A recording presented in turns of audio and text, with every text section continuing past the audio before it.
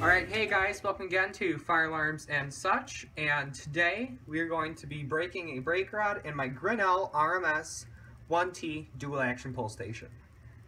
So first, here is the brake rod it comes with. It is a hollow glass tube, so that should be interesting. I've never done a hollow one before.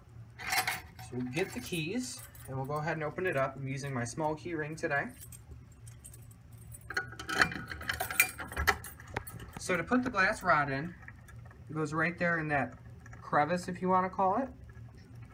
Just take the brake rod, slide it in under the first tab, and lift up the second tab, and let the brake rod fall in. Excuse my computer, and close it up. So now that the brake rod is in, we'll go ahead and close it up. And we can look at it. So under here and there you can actually see the brake rod inside very clearly. And I have some paper towels down on a chair in order to catch the glass. And we have another phone recording slow motion. And we have my brother. Yeah. Who's going to be pulling the alarm. For him? Okay. Yeah, we can. So I say we get pulling. Let's arm the system, because that would be kind of depressing not to have it armed for this. Okay, so the system is armed. I have my other thing of keys, so let's get pulling. 3, 2, 1. What the? All the way. Man, that's harder.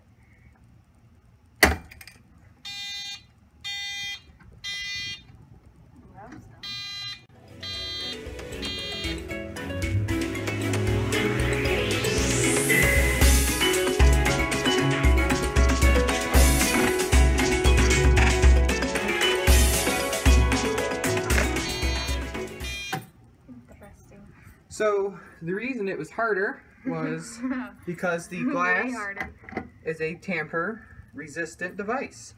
So we open up the alarm, see what it looks like inside. Oh, that's lovely. That's a lot of glass. Yep, there's all the glass. So I think we're going to pretty much end it here. I'm going to clean up the glass, and you'll be seeing it in slow-mo. So, thanks for watching, and have a wonderful day. See you next video.